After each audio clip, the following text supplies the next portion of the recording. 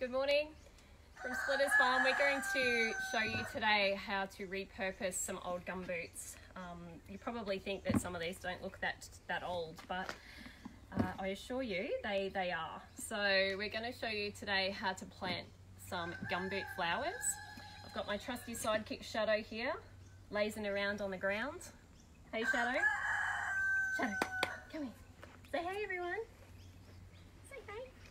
Good boy. And yeah, we just, while we were getting ready actually, we found a beautiful tree frog. I'm just going to wash my hands before I handle him. I'll just wet my hands, wash all the oils. You should never handle frogs unless you've got clean hands, clean wet hands. Otherwise the acids in your skin can harm them. So I'm just going to show you, we were just setting up, come here. So these flowers bring all sorts of different animals to our garden. This little guy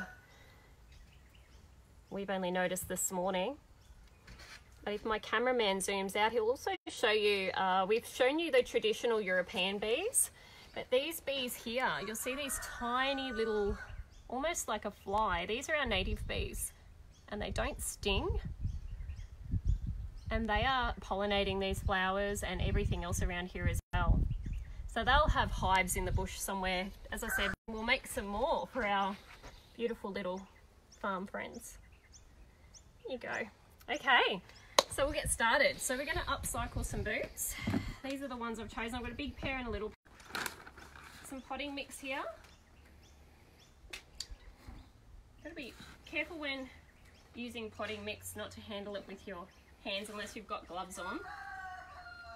And don't breathe it in. When you open that bag, you can get all sorts of crazy infections. So we're just going to fill that boot up. And as I go, I'm just going to tap it down. I hope everyone's enjoying homeschooling and everything.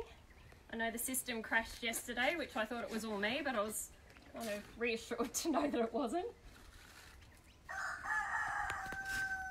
As I put that soil in right to the top, you'll notice it's starting to stand up, that boot, as though it had a leg in it.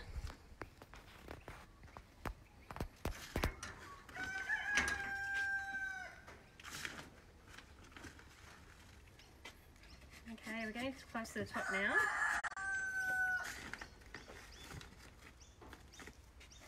Off before we put our marigold in.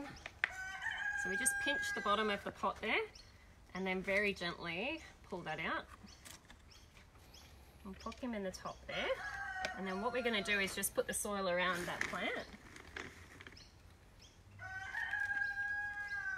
I just think this is an excellent way to repurpose old boots that you'd normally throw in the bin. So they'd normally, but you could use any type of shoe really. You can use old pots and pans from the kitchen that you're going to throw out, or anything really.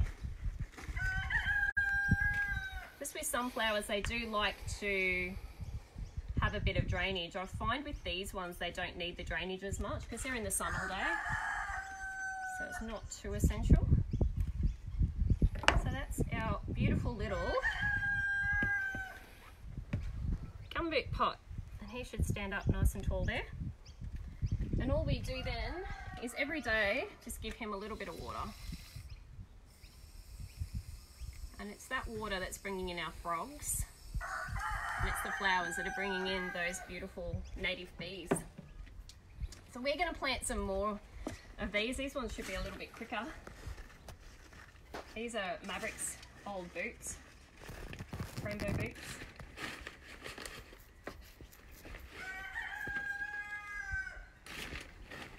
So look, if you are at home and looking for things to do, oh no, the boot fell over. I don't think I filled it up enough. We'll just work all that soil down to the bottom. There we go. Stay. Yeah, find little projects like this you can do with your kids. It's really important to teach them that they can repurpose things.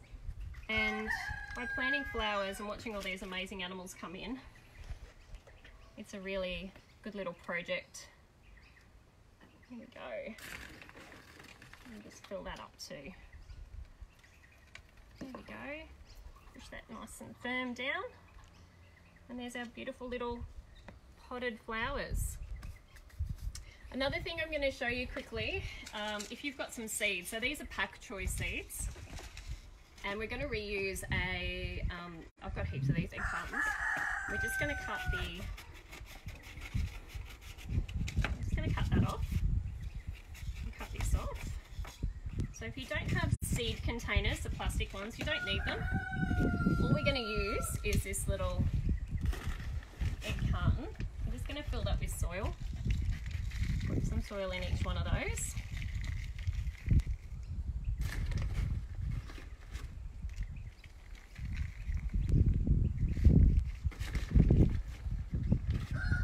we go.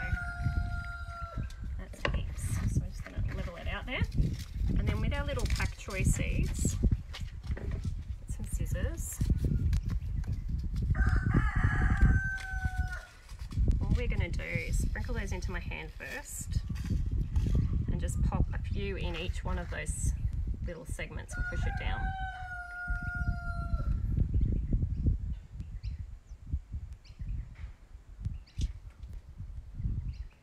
There we go.